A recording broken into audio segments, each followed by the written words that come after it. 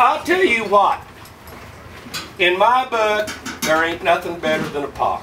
All right? Your best players, if they make a whole lot of pars, are going to win for you, coaches, aren't they? Okay, occasional birdies are good. Maybe occasional eagle is good. But man, give me a kid that's going to make a lot of pars, and I'll love them forever. And, well, the boys with the pars, this was a surprise to me because I just met this critter this year. I couldn't figure out if he was really as good as he said he was or if he's just full of you-know-what. But I'll tell you what, this young man is a player. And he's going to be around. You guys will hear again. He's only a freshman going to Redlands High School. I am honored to know Mr. Brandon Guo.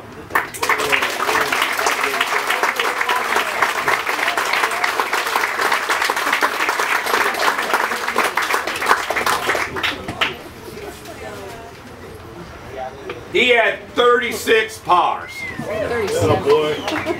Now that's a whole lot. Good job, Brandon.